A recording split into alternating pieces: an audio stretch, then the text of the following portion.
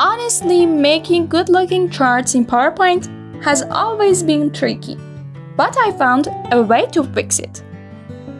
In this tutorial, I'll take you step by step to build this dashboard in PowerPoint. Because when you learn this, you'll never design PowerPoint the same way again. Stick around until the end. Let's start with picking infographic template from Home, More Templates, then search what you want. I'm choosing an infographic roadmap. But this template needs some changes. So first, in View tab, choose a Slide Master and make changes. I need a blank slide, so I add it to the end. In first slide, align text boxes to the left side. And then, copy the main infographic from the first slide in Master Layout and then close the master. Here, I remove these slides and add a blank slide from New Slide and paste the infographic in it. Why?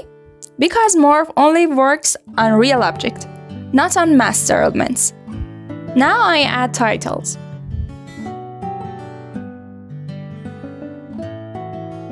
Then duplicate the slide and move the roadmap and title out of the slide. Then it's time to move circles. Group them with their titles.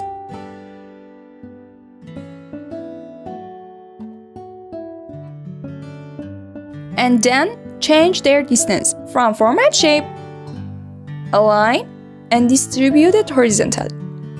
And notice this. Place the white rectangle behind all of your elements. This layer will later hide our charts until we want to reveal them.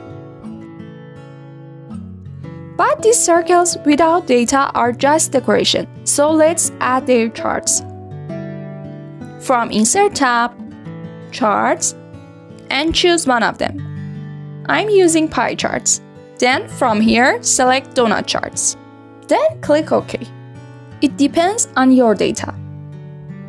Now in this table, you can change the numbers, columns, and rows. So I changed the statistics, the chart title, and then write the name of statistics. Then I change the chart size and add the data label from chart elements. But as you can see, a default donut is too chunky, so I reduce the thickness from Format Chart area, select them, and from Series option, reduce the donut hole size. Also choose the data labels and change their colors from text option to become visible. Now you can design it from Chart Design and change its colors.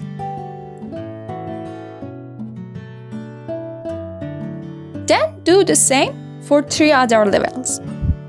Do you remember the white layer? So we send the charts behind that. Now they will stay invisible until the cover animation happens. Now we want to add a cover that feels like a door opening. So in Insert tab, add a rectangle, change its color to gray, and add soft edge. So it looks like a shadow. Then place the second one on top of the other and change its color to white and move it a little downward. Now group them together. Now repeat this for all 4 charts.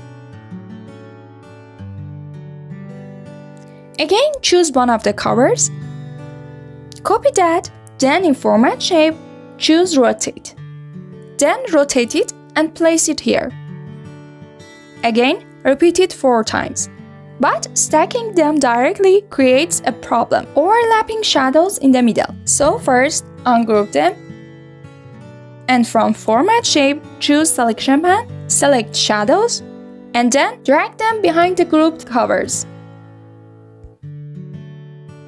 This step is easy to miss, but it keeps whole design polished. Now drag the circles and their titles to the top.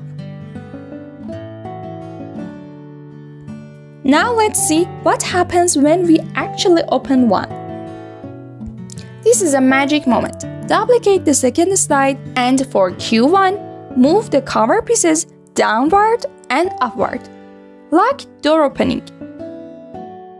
And select the white layer and send it to the back. So, Q1 chart appears. Now do the same for other charts. It's satisfying, but it's not complete, because a donut chart without explanation is like a donut with no sprinkles. Here's empty for details. So I draw a vertical line and choose its style from here. Now add my text to all 4 slides. And it's not too much crowded. But that's exactly where Action Tool changes everything. From Insert tab, I draw a rectangle right on top of Q1. Then, in Insert tab, Action Tool, choose Mouse over tab and link it to slide 3, which reveals Q1 chart. I repeat this for 3 other circles. And every chart reveals just by hovering above them. And then change their transparency and outline. Now I copy them into all chart slides. So every slide have these buttons. This is where the slides stop being a slideshow, and they are like a dashboard. But now we need one final ingredient, which is Morph.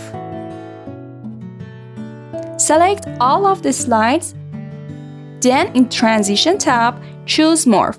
The morph duration is good, but for charts reveals, 2 seconds feels slow. So I reduce it to half a second. That way, the movement is quick, smooth, and never boring. Let's watch it in action. All of these covers, shadows, and more built with nothing but native PowerPoint. No plugins and no codings. Have you tried it before? Probably not. But now you know how to surprise your audience, and don't forget to like and subscribe this. Next week, next trick.